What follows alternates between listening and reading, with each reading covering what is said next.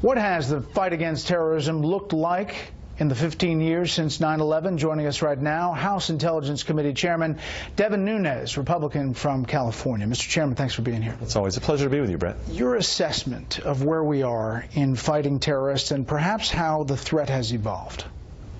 Well, we currently face, and I keep having to say this, the largest terrorist threat level that we've ever been since 9/11. The largest? The largest, and it keeps growing. Day by day it grows because more and more numbers get added to the ranks of ISIS and Al-Qaeda. So Al-Qaeda essentially split. Part of them became ISIS. For now, they're the most popular, so they're adding their folks. And as you know, they've created a brand that young people are attracted to here in the United States. So you have the radicalization of the internet that continues to add followers, which has led to attacks here in the homeland. But I'm really worried about the refugee flow from North Africa and from Syria and Iraq into Europe. I think there are thousands and thousands of people we don't know about there that our allies have a real problem on their hands. Well, on that front, I mean, what about the Syrian refugees coming to the U.S.? And, Donald Trump, the Republican nominee, says that's a concern as well. Yeah, and the House of Representatives overwhelmingly agrees with that. And we passed legislation to stop the refugee program until we could get it certified by the FBI director and our intelligence agencies. But the Senate... That's a weakness. It's for sure a weakness because you can't vet the people that are coming in very well. I mean, if someone shows up with no documents and you don't know, how do you ultimately find those, discover who those people are? I know they try to go, and I think we do a pretty good job at trying to vet. But what I've said, and I think the Congress has spoken clearly, at least Republicans in Congress have said, we just need to stop it right now and halt it because there's too much going on globally. The world is on fire from Morocco to the Philippines. We've been trying to get a handle on this terrorist threat and what it kind of looks like with intelligence. This is the National Security Advisor then, after the Osama bin Laden raid, talking about what came out of that. Tom Donilon. It's the largest cache of intelligence information gotten from a senior terrorist that we know of. It's the size of a small college library. It'll need to be translated. It'll need to be assessed. It'll need to be reviewed. It really is a treasure trove of intelligence. A treasure trove, but in August of last year, the Weekly Standard wrote, the Obama administration does not want the bin Laden documents released. To date, the administration has made public fewer than 150 documents out of more than 1 million, despite a statutory requirement to expedite the release of the collection. The administration claims the documents have been translated and exploited. We're skeptical. This is the Weekly Standard, and so are our sources. Steve Hayes has been leading the way with Tom Joslin on this. You've been pushing for those documents. You now have had some success. Are you learning anything from them? Well, we're learning a lot. But let me first start with that the administration is slow rolling us on the release of those documents.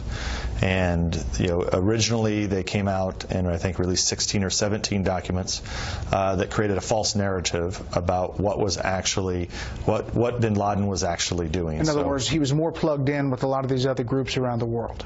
Right, but the original documents made it look like he was not. Alone, made him look Winter in Lion in the Winter. Lion in Winter was the famous headline. And what we're finding now is more and more of these documents come out, we're finding that bin Laden had significant ties to Iran, that Iran was a tunnel for Al-Qaeda. Bin Laden told his followers not to attack the Iranians.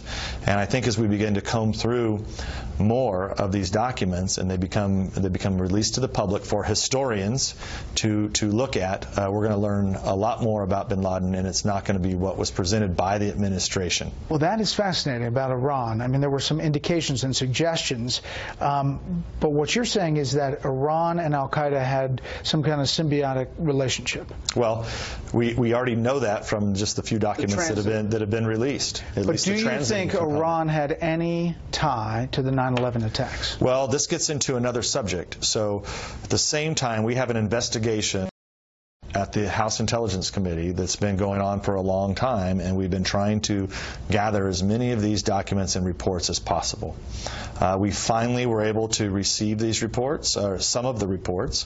What we're now finding out is that we are still short many of the reports that we need to actually do a full assessment.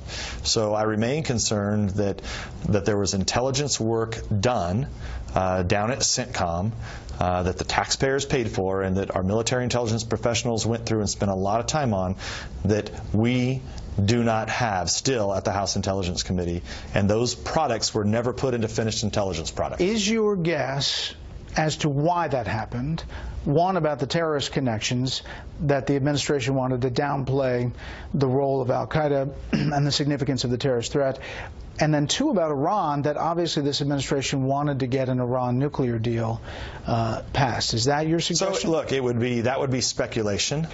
But what I can tell you is that in this town, when the administration won't give you something that you have the constitutional right to have, right? So we have the authority, we have the clearances. All of these files should be transmitted to the House Intelligence Committee, and they're not being given to us. And they're slow rolling the public release of documents also. So if that's happening, why? Why do it? If there's nothing to be afraid of, why not? I mean, we all have clearances. At least give it, if you want to slow roll and not release publicly some, that there may be a reason for that. But you should at least provide them to the House Intelligence Committee so that we can conduct an investigation, and that's not happening. Your hope is that eventually it does? Eventually we're getting close to subpoenaing the documents.